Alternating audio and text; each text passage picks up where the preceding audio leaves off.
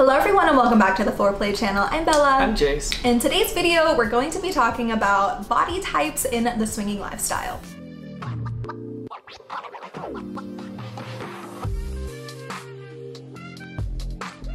We want to start off by saying that all body types are welcome in the swinging lifestyle. We also want to state that all ethnicities, sexual orientations, and ages, legal of course, are also welcomed in this lifestyle. But in this video, we'll specifically be focusing on the acceptance of body types. We get a lot of emails and comments from people who are newer in the lifestyle who say that their partner and them are thinking about stepping into the lifestyle but are scared they won't be welcome or feel welcome due to their bodies. If you've seen our videos in the past, you may have heard us describe that a lifestyle event looks a lot like what you'd see at an airport minus kids. You'll see all different ethnicities, ages, and body types. And this is one of the best examples we found to describe how vast the array of people at a lifestyle event is. We know there are countless people who are newer to the lifestyle and have never been to an event before, and the unknown can be really scary. And when you go to most lifestyle websites, whether that's for clubs, resorts, or vacations, you'll generally see the same type of advertisements. And mostly everyone on these sites are young, conventionally very attractive, and have very fit bodies, like the model type, you could say. We think this is a big reason why so many people believe the lifestyle is only for a certain group of people, but that couldn't be further from the truth. While there are many people who have stereotypical good looks and fit bodies, it's not everybody and it's not the majority. When you go to one of these events, you'll truly see all types of people with all different body types. So if your concern is that you'll go to an event and just not fit in, just know that that's not true. For example, when we were on lifestyle cruises, there are usually fully nude areas like at the solarium. The one thing you'll see that they all have in common is that they're comfortable being themselves in these areas,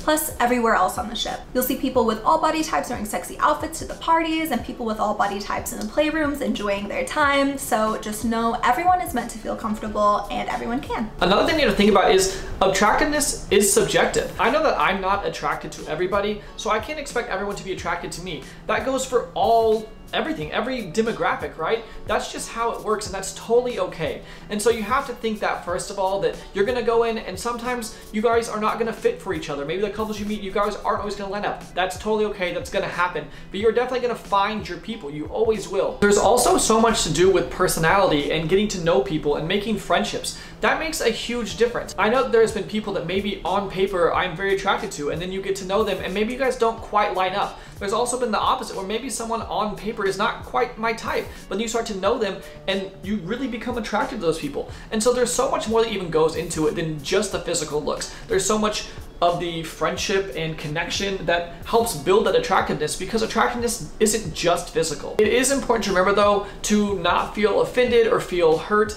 if you do see some groups of people who surround themselves with certain types of people. That's totally okay. Just like everyone's allowed to have their types, they're allowed to hang out with whoever they want. So maybe you see a group of people that is stereotypically very attractive or very fit, and everyone around them is that way. If they choose to surround themselves with people like that, that's totally okay. That's their choice, just like it's your choice to do whatever you want to do, right? And so everyone is allowed to choose however they want. And we said, just don't be offended or anything like that, because everyone is allowed to find their space and what makes them happy, so just keep that in mind as well. So just remember, do not take any of it personally if maybe you don't line up with people. It's totally okay. We'd highly recommend a book called The 4 Agreements, and it's 4 things to live by. The book is extremely short, but one is about taking nothing personally, and it was one of the most life-changing things for us that we've ever really read, and so I would highly recommend it. I'll put the book name down here, but yeah, check that out, and just don't take anything personally. That goes with everything in life. We're gonna move into confidence and how important it is, not just in the swinging lifestyle, but in all parts of life. We'll both share how we personally gained confidence and how the lifestyle actually helped us with that. We believe the first place to start though is with self-love. And as cheesy as it sounds, if you don't truly love yourself, how can you expect others to fully love you? And that was the very first realization that we had. It's critical to love yourself for who you are right now too, because that's where the healing begins. And for many people, finding the self-love is enough, and from that point on you can be confident, which is such a beautiful thing.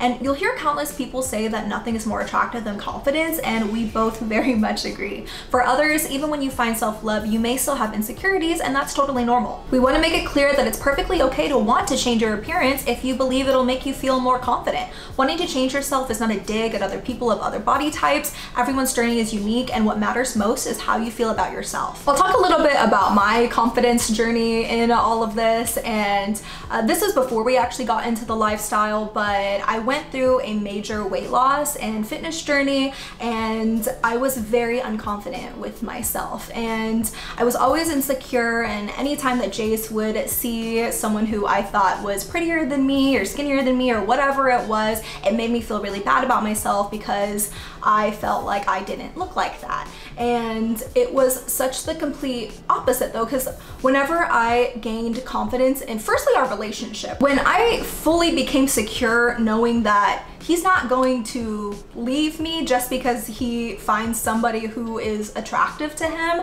that's not why we're together, that was a big piece of me being able to overcome that jealousy. And then the other one was starting to become confident in myself and just how could he love me if I didn't even love myself. And so from there I started working on what I felt like I needed to do to make myself the most confident, and that was going through a fitness journey. And the physical change definitely helped me, but even more so was the mental and internal change that I felt in myself going through this and building that confidence and going through this together with him. And I just feel like it completely changed the trajectory of our entire relationship and the entire relationship that I had with myself. And I went through something I guess kind of similar. I know I'm not the biggest person still, but I was, you know, 5'9" and 103 pounds or something like that. I was extremely skinny my entire life. People didn't ever make fun of me for being skinny, but they're like, wow, I wish I could eat like you. All of the things that like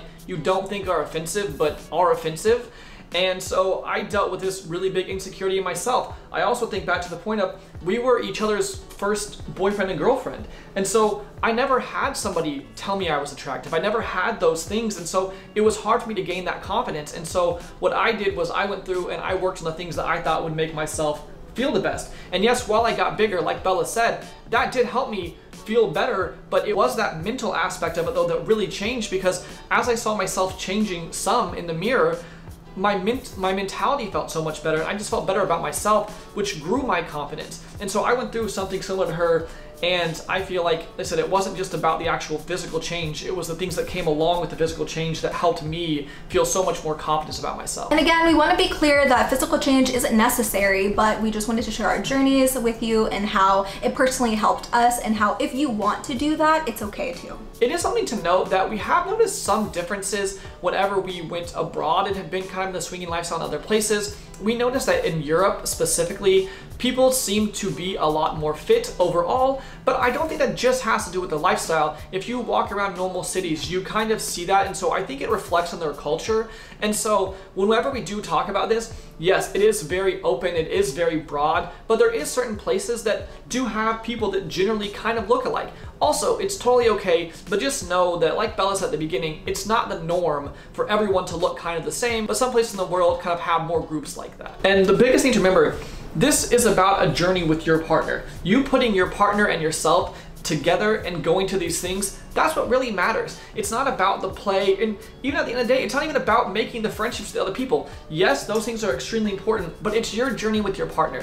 And so remember that just because maybe you haven't found your right people yet, it's totally okay. It takes time to find people sometimes, and that's totally normal. So just keep going to these events, keep being yourself. You are gonna find your people, you're gonna find your group, and then you are going to branch out and meet more and more people. And the more you put yourself out there and the more confidence you have, the more friends you're gonna make and the better time you're gonna have. Just think it's so important that everyone knows that everyone is welcome and wanted in the lifestyle. There are so many different people with all different kinds of attraction levels. Some people may be attracted to specific body types, while others are drawn to personalities or confidence or other unique traits. Everyone's preferences are different, and that diversity is what makes a lifestyle so inclusive and exciting. You'll find people who appreciate you for who you are just as you are, and it's not about fitting a specific mold, but it's about being yourself and finding those who connect with you on various levels, whether that be physical or emotional or intellectual. You'll find your people and the connections that you are meant to have. If you're struggling with starting in the lifestyle because of body insecurity issues, we just encourage you to take that leap and get started, and you'll see that the community is diverse and you'll fit right in. So we really hope that that helps, but thank you guys so much for watching.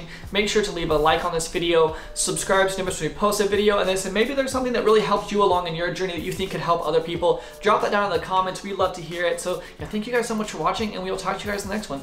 Bye!